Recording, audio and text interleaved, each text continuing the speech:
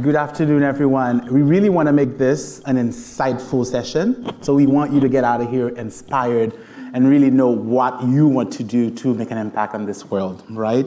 So welcome to this session, anyone who's tuning in online and all of you in the room.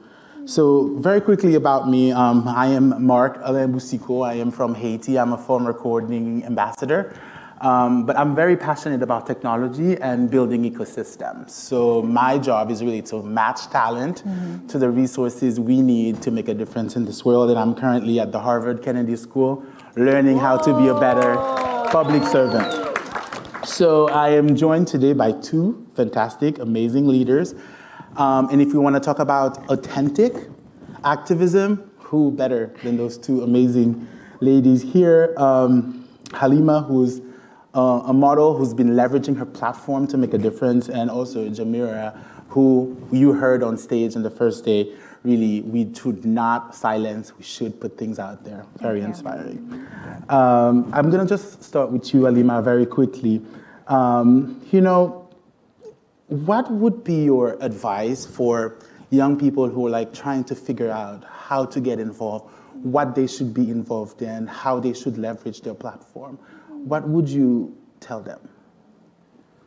Great question. And before I answer that, I just want to quickly thank everybody for being here.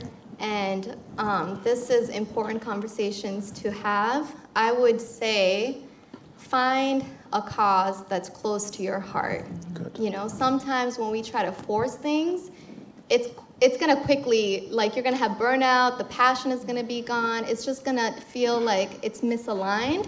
So whatever it is, you know, if you're passionate about the environment, go in that direction. You know, find the NGOs, the communities, the grassroots causes that are working towards that. If you're passionate about refugees and migrations, have family members that are from the refugee community or yourself a refugee, I think that is a great cause to also support. So keep it simple, find the right organization that really, you should feel inspired, you know, you should have the fire. Yeah. That is how you know that you found the right cause, you know, when you keep thinking about it over and over again. Like I wake up sometimes at 3 a.m. and I have ideas about like what we can do to invite refugees to the table, but it's because it's so near to my heart. I was a child refugee 7 years of my life in one of the largest camps, and believe it or not, I wouldn't change it for the world. It brought 14 different countries, refugees from over 14 different countries to this camp in the most remote part of Kenya. And it was a vibrant community. It was 66% women and children. Wow. So as you can imagine, very, very nurturing. And so that was a natural cause for me. But I'll be honest with you guys. I embarked on this journey when I was 19. I had the fire, I had the passion, I came in swinging. Awesome. Yeah. And I quickly realized, oh my goodness, I have so much childhood trauma to unpack, not necessarily from the camp, but just imagine, you know, you're a child, you're born there. You don't know that you're a refugee. You don't know about the legal system. All you know is Kakuma is home. Yeah. And then you're taken away from that environment to seek a better life, but you don't understand that. Your parents don't explain it to you. And so we went from Kakuma to the settlements in Nairobi, and then St. Louis, and then Minnesota. And so it was a lot of movements, and it felt like as soon as I found a place to call home, up and move. And so now as like an adult, 24 years old, I find it hard to know what home is. Yeah. Awesome. I can see a lot of eyes are like shining. I want to really give like 5 minutes for questions at least. So we have 20 minutes together. So I'm going to jump right away to you, Jamira. So I'm sure you went through that process as well. But when you find a cause, when you see what you should be engaged in, how do you convert that into concrete impact action? What would be your step advice to kind of convert that energy into action? Thank you for that question. Oh, you can hear me. Okay, good. First of all, I'm excited to be on this panel because I fangirl over the both of you. So I'm super honored to be in conversation with you. And the first thing I would say, you know, to complement what Halima has already eloquently conveyed to you is to think about the things that you need to learn and unlearn. We all grow up in a world where our view of the world is so skewed by our upbringing, by the things that people told us, things that people we trust have told us, right? And as we get older, we are exposed to more communities, to more lived experiences, and to really information that makes us question the things that we've been told our entire life.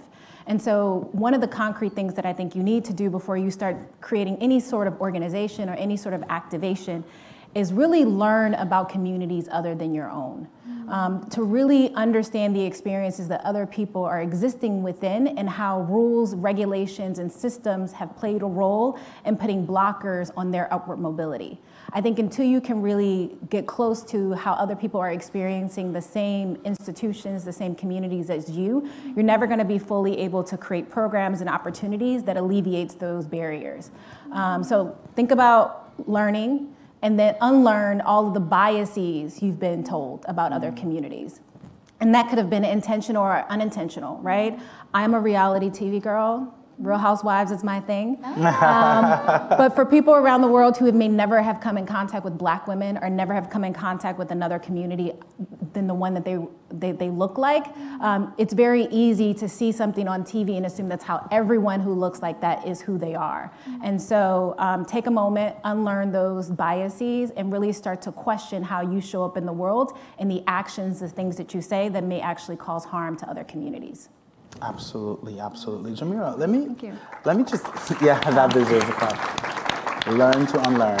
So, Jamira, you've been using your platform as a really big conveyor and, you know, putting messages out there for people and also communicating and bringing people together. Digital activism is actually sometimes criticized, as in, you know, it lacks of content or it lack of consistency or really real impact. How would you react to that as a person who chose to leave that way and to make a difference like that? Do you think that's true? Well, I think technology plays a huge role. How many of you guys are on TikTok? No, you guys are too smart for that.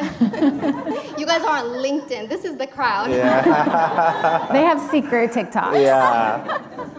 But I think technology, and especially social media, it brings this authentic, transparency where in an instant we could all have our opinion, good and bad, right?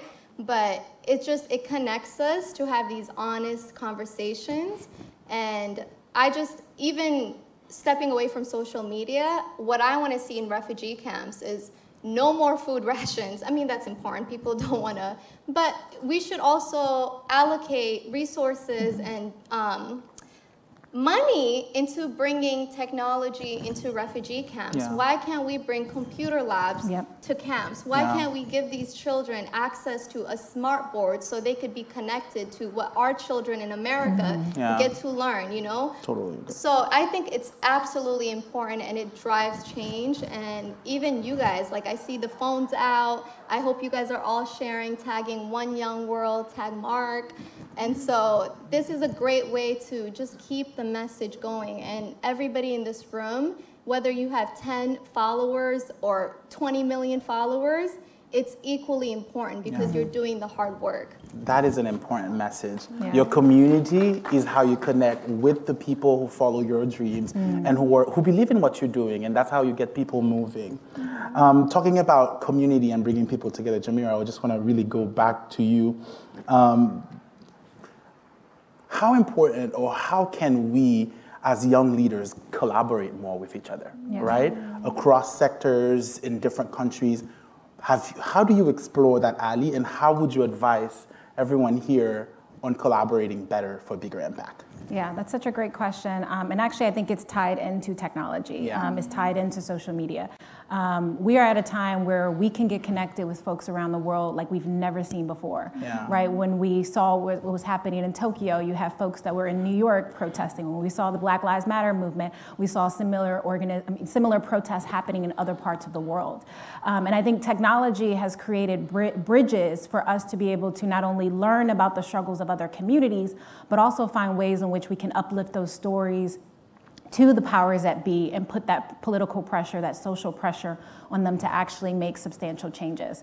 And so that's why I believe in collaboration is so important, because your voice, your platform has the ability to open the door for more people to learn about the struggles of other communities, but also just to become more informed. When we think about the disabled community or the differently abled community, if you look at TikTok, they're using TikTok in a way to really inform people around the different ways in which technology, around in-person events or in-person activities actually put barriers in their ability to participate. So this space right now, if you look across who's in the room, I think it's really important to find out who also is working on the topic that you care about, right? So if you think about education or you think climate change, all of those issues supersedes borders.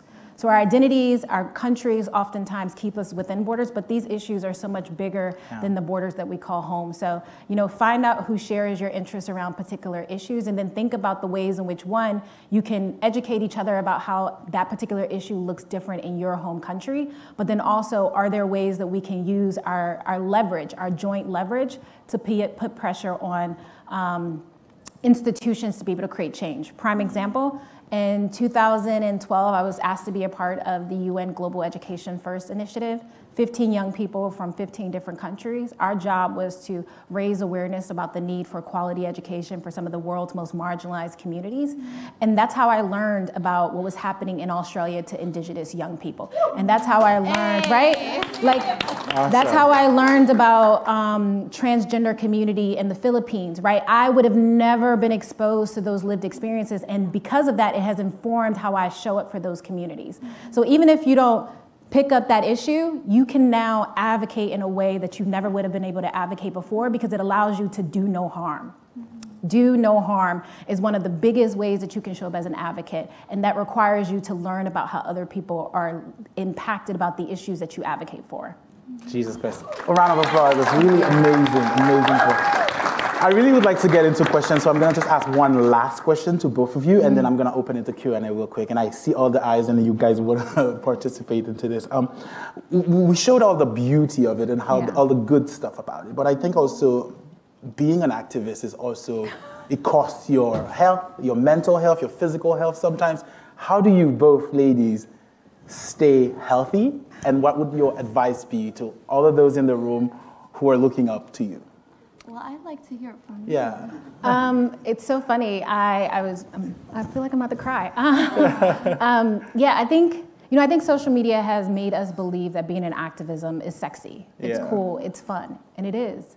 But if you are someone who deeply cares about the lived experiences of other people, I am an empath. So when I see things that are happening right now in India, right, or in Pakistan, like people who are underwater, people who are suffering. I'm deeply connected to that, and I think that being an activist is definitely, there are some opportunities that arise, but the emotional toll that it takes on you is something that you have to constantly monitor, and you have to be able to advocate for yourself in that process. So I would say one of the things that I try to maintain is a level of grounding with my friends. And I think that's why it's so important to be a part of a community, a circle of friends who not only care about the things that you care about, but also can find moments of joy and laughter and fun.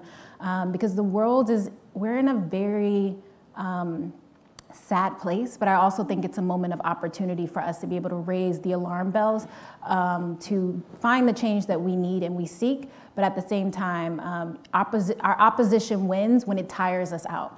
Right? When it makes us weak, when it makes us forget how we need to keep ourselves strong and healthy and powerful. So don't forget to take care of yourself as you're taking care of other people. Absolutely. Yeah. Halima? How do you do it?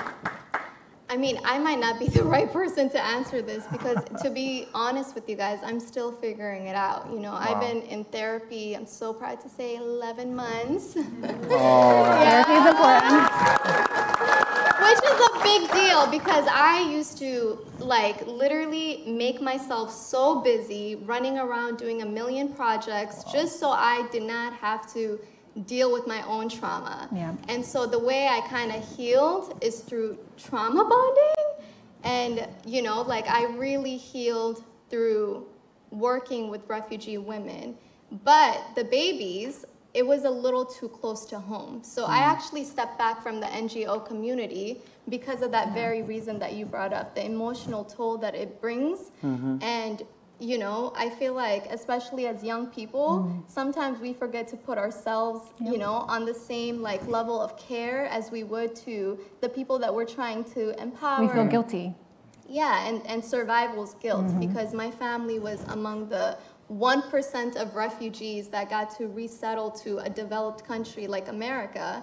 And so it's tremendous like imposter syndrome, like there's a million kids that are more talented, more resilient, have like just heroic like backgrounds, and they have inspiring stories. But I got lucky, you know, I was given that opportunity. So now it's about passing the mic and stepping off that stage and giving the spotlight to people who need to share new stories, because I've already shared my story. I've only lived in the camp 7 years, and there's people who are still in the camp 30 years. So I feel like their stories are even more important because it's current, you know, and sometimes like as, you know, public figures, it's like our stories like tokenized. But the reality is it's not a hashtag. It's not a campaign for social media. This is real life. This is a matter of life or death. And so sometimes our young generation, we try so hard to give back. We're so quick to post. We're so quick to change our Instagram profile to red, to blue, and it's like, what is that doing? You know what I'm saying? It's so performative. And so I hope we can step away from that and really just empower everybody. And I'm not saying that you have to be a refugee, like everybody could come together. In fact, that's what it needs. It needs a diverse group of people even who've never lived in a camp, but who can empathize, who go to the camps, who volunteer, who make the friendships. I think sometimes with activism, it should be fun because there's so many resilient stories. It doesn't always have to be so heavy.